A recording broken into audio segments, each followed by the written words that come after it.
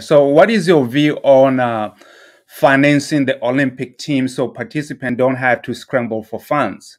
And maybe you can talk about the impact of not having funds. I mean, you sort of kind of a little bit talked about it.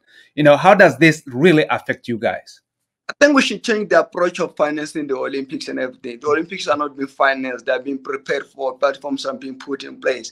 You don't wait and then 6 months you put $1 million, you put $3 million down, you say you finance it. It's not going to work. It's not going to be an investment, because if you look at the Olympics, something that people invest in 8 years ahead, 10 years ahead. That's why we look at athletes to say, no, this athlete been working for this 10 years to get to this medal podium. It's something that needs to be invested. We should look at the Olympics as a long-term investment, not a short-term financing kind of setup. So I was hoping I could bend back and say, okay, the next Olympics, not even the next after before that, what do we do? Who do we have in the table? What are we doing for those people to make sure that when time comes, they're really delivering that? This time, this thing of us waiting until 2 months down the line and putting money on the table, it's really not going to help at the end of the day. It's not going to change anything. It's still the same as nothing was put in the table.